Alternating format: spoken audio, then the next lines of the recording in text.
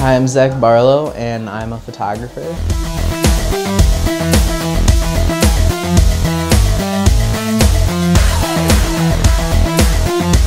I like taking pictures primarily of fashion and fine art images, but now I'm also getting into advertising.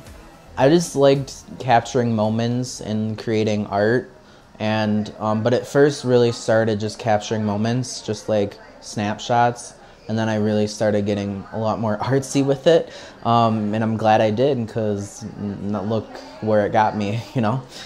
My favorite part of doing photography is seeing different people's reactions. Like, I like when people get something, or even when they don't get something, at least they have a reaction.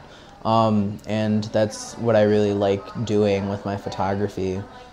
Getting people's reactions, making people happy, making people sad, making people confused, all these types of things. Other photographers would be like Cindy Sherman, Sally Mann, Annie Leibovitz, and Eugenio Requenco.